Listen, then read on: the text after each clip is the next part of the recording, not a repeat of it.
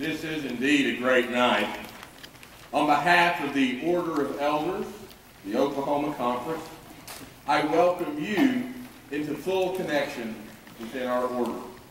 We celebrate with you tonight your ordination to word, sacrament, order, and service.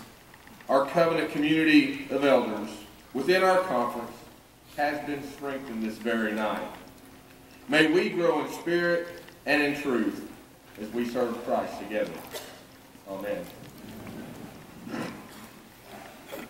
Let us pray. We thank you, gracious God, for raising up among us faithful servants. Clothe them with your righteousness, and grant that we, with them, may glorify you by giving ourselves to others. Amen.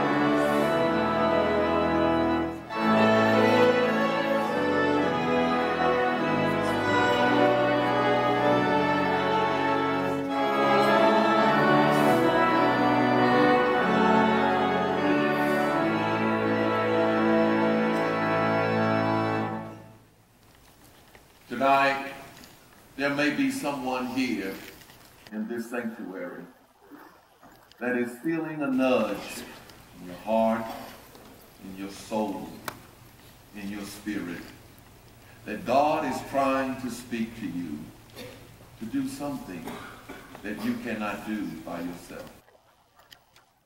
Tonight, we're going to open up this altar to anyone who feels as though they are discerning God's call to ministry, to service, to some commitment that is higher than you could ever reach on your own. I want you to come to the altar as we wait. The superintendents will meet me here, and we want you to kneel, and they will pray, and they will offer you ideas and thoughts. They will take your name, and we will follow up, so that those of you who might be feeling that itch and you don't know where to scratch might come. This is your call to come and be among us.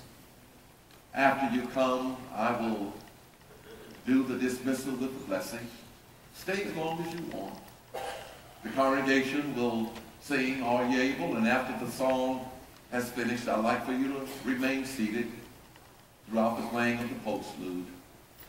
And then join our ordinands and our commission folks in the CLC for reception. This is a great night for all of you. We are on the journey together.